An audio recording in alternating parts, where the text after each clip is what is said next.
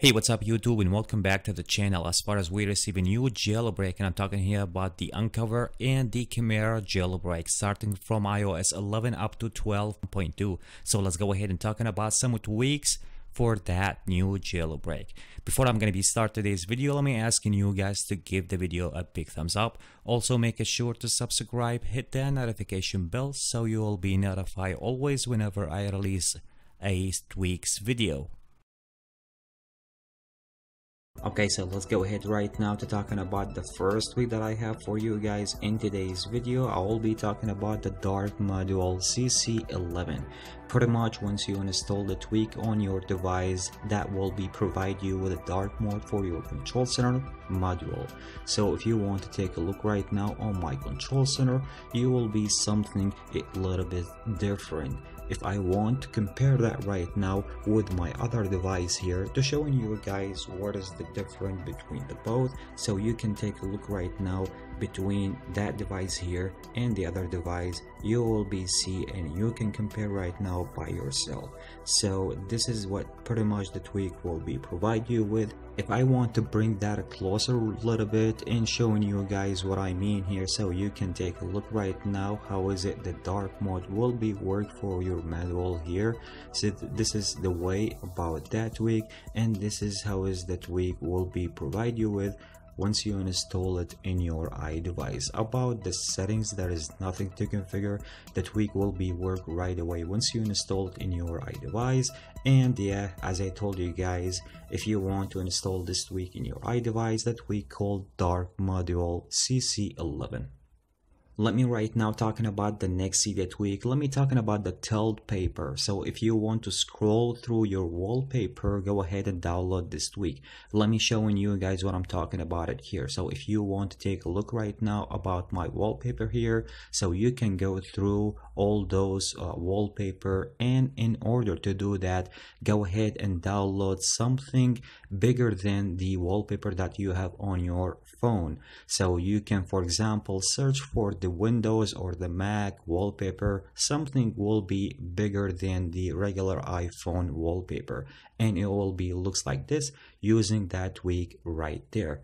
About the settings, once you download the tweak, there is nothing to configure. So once you download the tweak right away, it will be work after you add the wallpaper that I told you about it on your iDevice.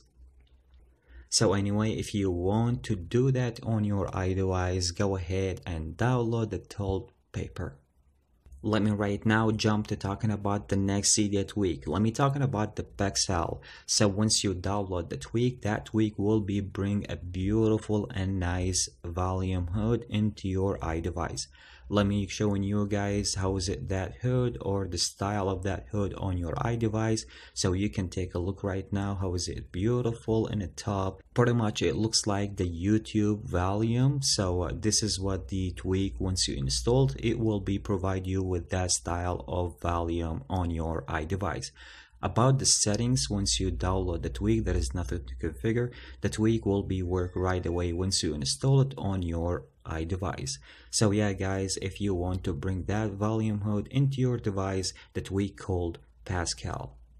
The next Cydia tweak, I will be talking about the PowerAdvanced. So once you download the tweak, that tweak will be provide you with more than option. If you want to shut down your device, if you want to reset your device, if you want to bring your device on a safe mode, and the last option, the cancel. So this is what pretty much the PowerAdvanced will be provide you with once you install it in your iDevice. So as I told you guys, this is what pretty much the tweak will be provide you with, and the tweak called, as I told you guys, PowerAdvanced. The next Cydia tweak, let me talking about the TopEmojiXI. So once you download the tweak, that tweak will be allow you to add any kind of emoji into your lock screen. If I want to show you guys the way how I made my lock screen with the favorite emoji that I have right now, this is how it's gonna be it looks like. So if you want to customize that, and I'm about to show you guys right now how you can do that from under the settings.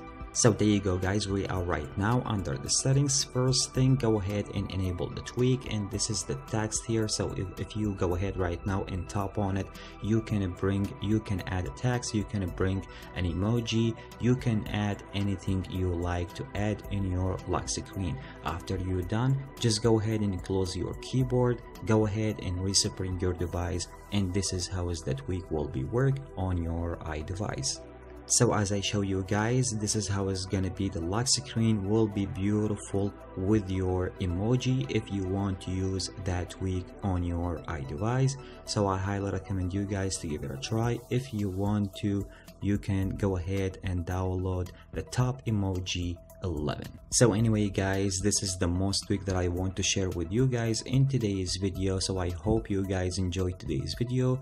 Don't forget, give the video a huge thumbs up, and also make sure to subscribe and hit that notification bell so you will be notified always whenever I release a new video. Catch you with the next one. Peace.